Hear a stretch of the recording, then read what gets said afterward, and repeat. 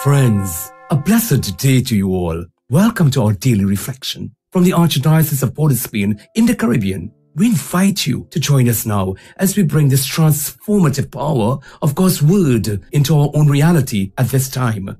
Come, Spirit of Truth. Come, Holy Spirit.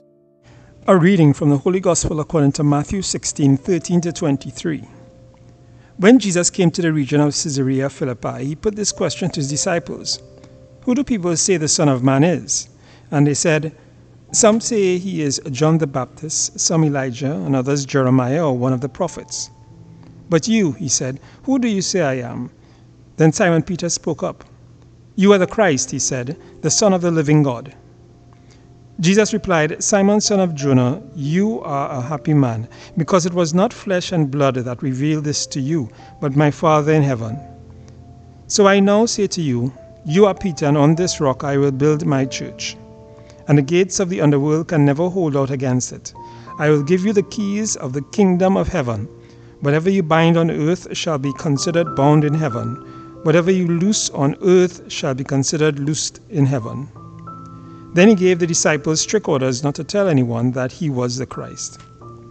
From that time, Jesus began to make it clear to his disciples that he was destined to go to Jerusalem and suffer grievously at the hands of the elders and chief priests and scribes, to be put to death and to be raised up on the third day. Then, taking him aside, Peter started to remonstrate with him.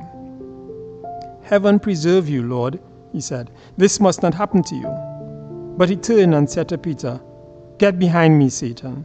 You are an obstacle in my path, because the way you think is not God's way, but man's." Understanding who Jesus is. You are the Christ. The Gospel passage starts by saying, "Then they understood what he was telling them." Jesus talks to us in Mass, in our personal prayer time, in the beautiful face of nature all around us, and in every person we meet. But do we really understand? Who do you say Jesus is? The passage says that when Jesus' identity became clear to Peter and he said, "You are the Christ," Jesus called Peter a happy man. When we allow ourselves to understand, to see who Jesus is in our lives, and to reveal himself to us, that will bring us happiness too. Jesus would then commission us, as he did Peter, give us authority and protect us from evil, just as he did with Peter. Without his openness to Jesus, we become an obstacle in God's path. Let us step out of the way and try to see who Jesus is, so that we too can say, "You are the Christ, the Son of the living God." We bow our heads.